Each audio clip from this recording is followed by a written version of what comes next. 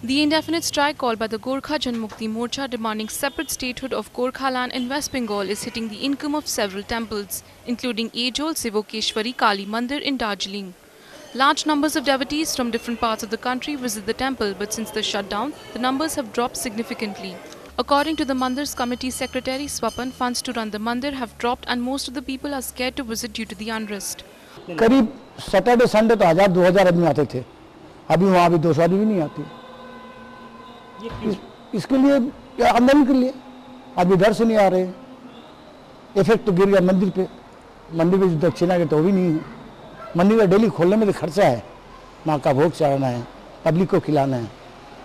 ये मेरा कमेटी का रीति है, एवरीडे पब्लिक को भोग के देने के लिए। सर, इकोनॉमी में कितना इफेक्ट आया है मंदिर? बहुत। इकोनॉमी जो 75% और 25% में चला है। कैसे चलाएंगे मंदिर? चल रहा है, चलाना तो पड़ेगा हमको, मंदिर तो बंद नहीं हुआ, माँ का पूजा हमको डेली कर रही है।